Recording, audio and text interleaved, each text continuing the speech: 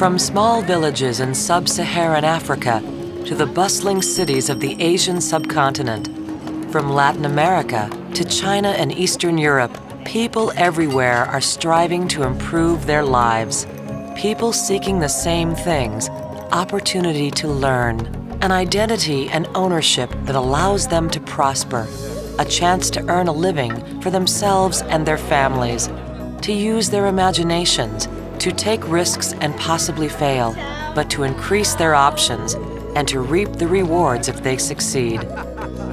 Join us now to see what can happen when ordinary people have the tools to help themselves. Major funding for this program has been provided by the Barney Family Foundation and the Green Children Foundation. Somewhere on Earth, at this very moment, a child is beginning its journey through life. 250 babies are born every minute, 15,000 an hour, 132 million a year, each and every year. And among them may be the potential to cure disease, to reinvent the future, or to change the course of world history. Because people are the world's ultimate resource.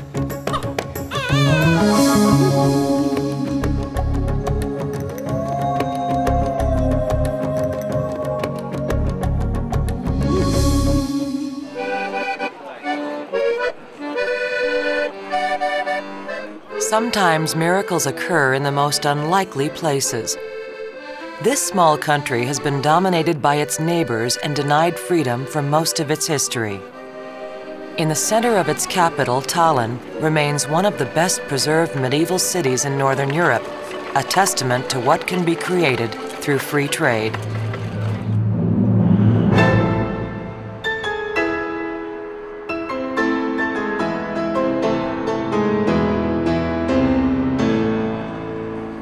Since its independence from the Soviet Union in 1991, sweeping economic reforms have transformed Estonia. It's now the most competitive new member of the European Union, and the Wall Street Journal ranks it as one of the freest economies in the world. Johan Norberg is a Swedish author and scholar specializing in global trade issues. A lot of tourists today. Just 15 years ago, this was a poor part of the Soviet communist dictatorship. There were bread lines, 1,000% inflation, but then with the right institutions, democracy, free trade, free markets, suddenly people had the opportunity to improve their lives with entrepreneurial creativity. And now this place is booming with the fastest growth rates in Europe. So it shows the rest of the world that freedom works. In an older neighborhood on the outskirts of Tallinn is the home of one of Estonia's most dramatic success stories. The Estonia Piano Company is now producing an instrument that rivals the finest pianos on the market. People everywhere are entrepreneurs. They want to produce, buy and sell things because they want to improve their lives for themselves and for their families. And Estonians have always done that. They were creative, entrepreneurial up until the communist occupation. For 50 years, Estonia was ruled by the Soviet Union, its economy stifled by the central control of production and distribution. Although Estonians won their independence from Russia after the First World War, they lost it again to the Soviets during the Second.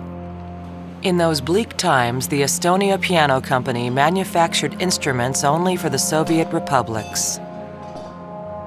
Like most young Estonian men, Urmas Uranorm was drafted into the Soviet army. Today, he's a master craftsman, but still remembers the hardships of his youth. Nõukogude ajal oli ikka kõik asjad olid hoopis teistmoodi. Pidi, et kauplusest kas või apelsine saada, pidi tutvusi olema tagaukselt. Janus Randveer is also a master piano craftsman.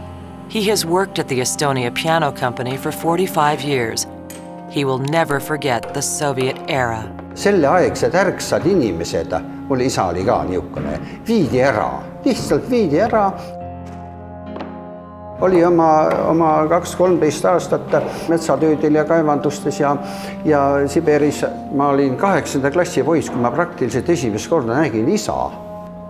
For a company here in Estonia, before the reforms, they were stuck in a planned economy. It was impossible for them to get the kind of goods, the supplies that they needed. With the abolishment of price controls, of protectionism, of communism, suddenly this entrepreneurial spirit springs up and creates magical wonders. But even with Estonia's new independence and the eventual success of painful economic reforms, the Estonia Piano Company and its craftsmen remained trapped in the past. For 40 years, they had built pianos exclusively for the state. Standards were low, but it was a steady business. They were forced to buy most of their materials from within the Soviet Union, and they could only sell pianos within the Soviet Union. There was no competition, no incentive. Me olime ikka vahepeal ikka päris põhjas. Tegime vanu klavereid ja oli vaja hoida töölisi. Vene turg äkki kadus ära. The instruments were sturdy, but hardly world-class. Production dropped from 500 pianos a year to a low of 49 in 1994. The National Concert Hall in Tallinn. Urmas is here with his daughter, Triin. He's on assignment. Indrek Laul, concert pianist and graduate of the Juilliard School of Music, is practicing for a performance. He's playing a new Estonia piano, and Urmas is here to ensure it's in perfect condition. Urmas, palun tule appi. But Indrek Laul is not just any concert pianist.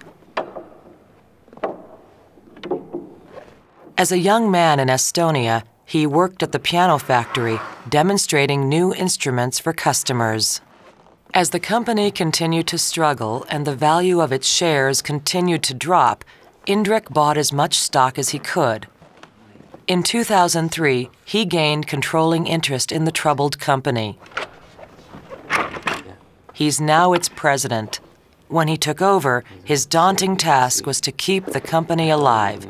His answer was quality.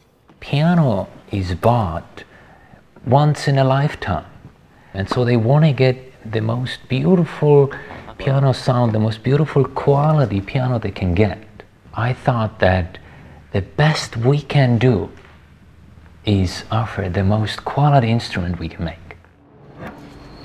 Centrally planned economies don't work because you can only get people to do the same old thing, to repeat what they've already done, the same old piano, for example. What you need is the new entrepreneurs, the innovators with strange new ideas who come in from the side, like this guy who comes with a brilliant idea for a new piano, introduces hundreds of changes, and then suddenly is going global, selling all over the world. Today, the Estonia piano benefits from the finest quality imports and techniques from around the world. Wood for the soundboard comes from the cold climates of Switzerland and Austria. Slow-growing trees make narrow rings that help carry the sound. Keys are carved from spruce, making them light and sensitive. The keys are the driving force of the piano action, which is imported from Germany.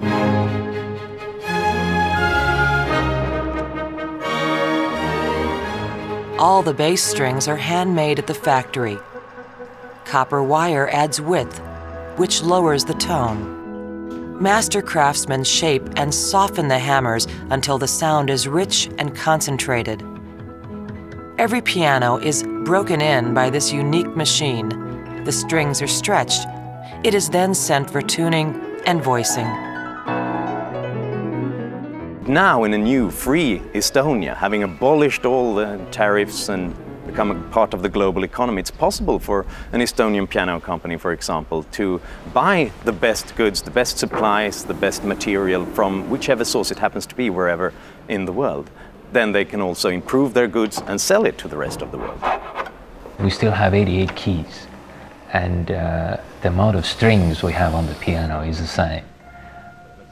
Everything else has been changed. It's a completely different instrument what it was.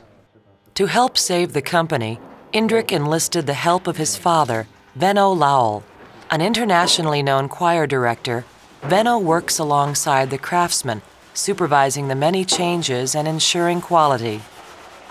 During World War II, he was only 5 years old when the Germans imprisoned his father and executed him.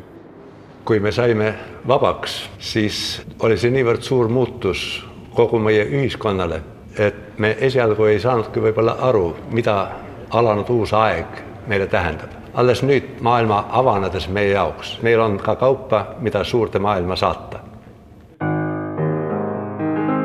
Estonia pianos are now sold worldwide and rank close to Steinway in quality at about half the price.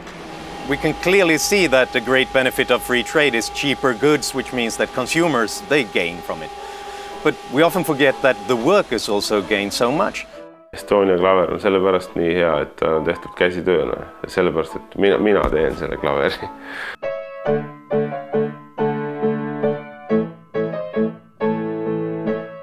Et kui keegi klavereid ei osta, siis minu elu ka ei lähe hästi. Et loomulikult on see hea, kui Estonia klaverid müüakse igal pool maailmas, sellepärast, et siis palgapäev on hea päev ja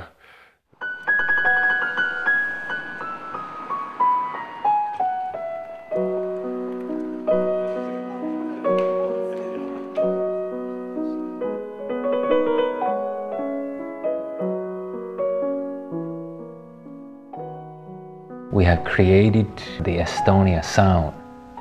It's like no other piano sound you can find. It has that deep, romantic, rich tone that for me represents not only Estonia piano making, but also Estonia musical culture. I don't think without free trade, our company would even exist right now. Julgeksin öelda küll kõigile rahvastele, kes veel ei ole saavutanud vabadust ja vabakaubandust, et see on eesmärk ja see on ideaal, mille nimel ei ole küll liiga suur ükski ohver. Selle nimel on tasunud elada, et seda kogeda.